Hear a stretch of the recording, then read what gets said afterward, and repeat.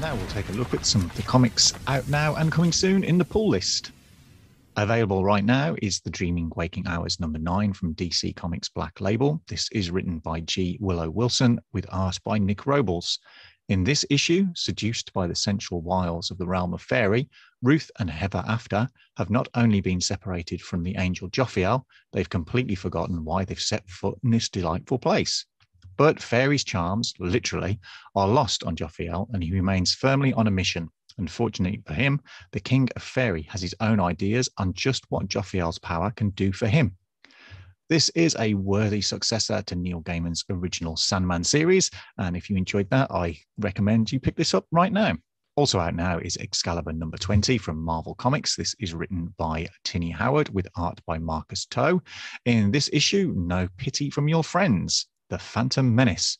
An invisible threat is loose on the island of Krakoa, unseen, unheard, undetectable by any except Excalibur.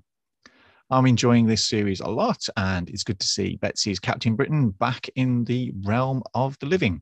Coming up next week, we have Star Trek Year 5 #20 from IDW Publishing. This is written by Brandon Easton with art by Sylvia Califano. As the crew of the Enterprise moves towards an uncertain future, one of their own will be pulled into a violent past. While investigating a mysterious structure on Vulcan, Spock vanishes. As the crew tries to find him, Spock must fight to survive as he navigates the painful past of his home planet. And finally, coming up next week, we have Lock and Key, the Sandman Universe Hell and Gone #1 from IDW Publishing and DC. This is written by Joe Hill with art by Gabriel Rodriguez. In this issue, if you think you can unlock the gates of hell and just invite yourself in, you must be dreaming. The epic crossover between two of the most beloved fantasy universes in comics begins here. John Jack Locke is 10 years dead, but that hasn't stopped him from posting the occasional letter home from hell.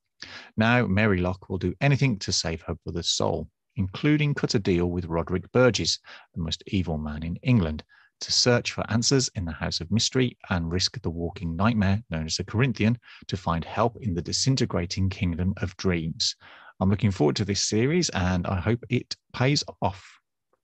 Don't forget, you can also check out the Geeky Brummie Twitter feed on Wednesdays, where I'll also be posting up a few other great comics you should check out in Under the Radar and some comics news in meanwhile. Until then, back to the main show.